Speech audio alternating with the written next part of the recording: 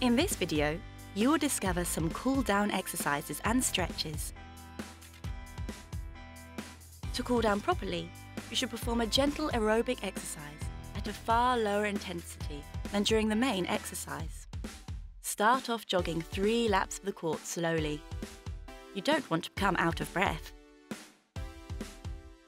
Next, do the standing forward bend. Cross your leg and bend forward. Follow up with bending holding your foot and bending the knee behind to stretch your thigh and ankle. To stretch your shoulder, bring your right shoulder across your collarbone. Pull your right elbow towards your left shoulder, using your left hand until you feel a stretch. Next, place your right palm in between your 2 shoulder blades. With your other hand, pull down lightly on your right elbow until you feel a stretch. Then, place your right palm flat on a wall or vertical surface. Your fingertips should be at a 3 o'clock position.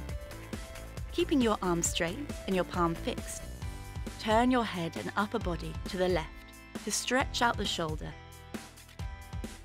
Next, do side bends on both sides.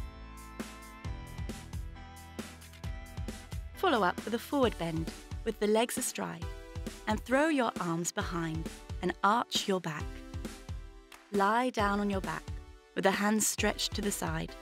Bend your knees and place them on the ground and turn your head to the opposite side. Next, stretch your hip and hamstring by bending your knee and pulling it to your chest. Now you know how to cool down properly after a game of tennis. Don't forget to drink plenty of water.